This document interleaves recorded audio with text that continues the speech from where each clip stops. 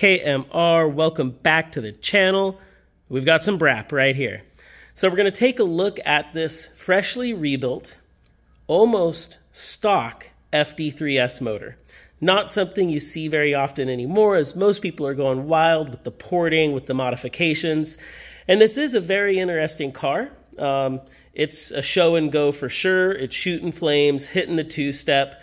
And they ended up popping an apex seal because it was an OEM apex seal. It looked like they ran into some detonation or air intake temps that maybe got too hot, caused a minor detonation in the rear rotor. And unfortunately, since it was an OEM apex seal, great for certain cars, bad in certain applications. And when they shatter or they break, shrapnel goes everywhere. One of the bigger issues with breaking OEM apex seals, and that did damage the rotor housing, the rotor, and I'm not sure, but I would definitely recommend taking a look at that turbo.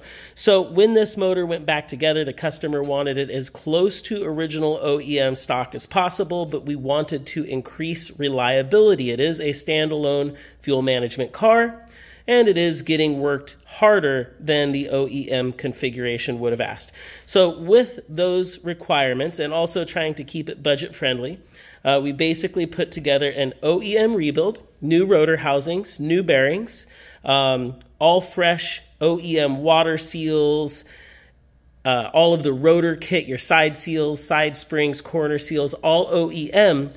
But in the application of trying to protect the investment, get a little bit more reliability in the performance area of what this motor is going to do, we did upgrade the apex seals to a 2mm two-piece ENJ.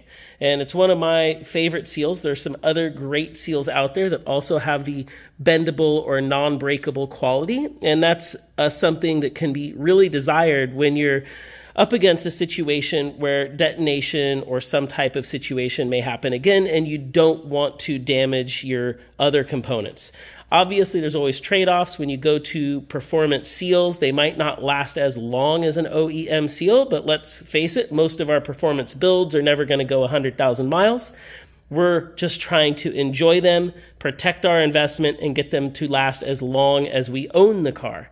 That would always be the goal right there. And then, you know, hey, when you sell it, that's the next person. Hopefully they treat it as good as you did, and they have just as much fun. But one of the nice things about your non-breakable seals is if you do run into a detonation or something occurs that maybe is out of the motor's control, an external component failure, they are more likely to bend or stick, reducing the total amount of damage, reducing your repair costs. And a lot of the times in minor detonation situations, they may bend or stick a little, and sometimes will even come back to life with a little bit of runtime. So much better in applications where you know you're going to abuse the motor. And this was kind of an interesting one because the motor is definitely going to get some abuse, but it's essentially desired to be OEM configuration. So there's a little bit of just tech talk, or what we've learned at Mazda Tricks and KMR, and how to build different styles of motors for different desired combinations. And again, kind of neat to see how you can put together and utilize a very fun situation, an OEM FD3S block, still going to make some power, single turbo, aftermarket computer, and just a single upgrade to apex seals to add more protection and reliability in that extreme environment. So that's a wrap. If anybody's got questions, comment below, let us know what you think. But just a nice, simple, increased reliability FD3S block 13B. Thanks for watching. KMR.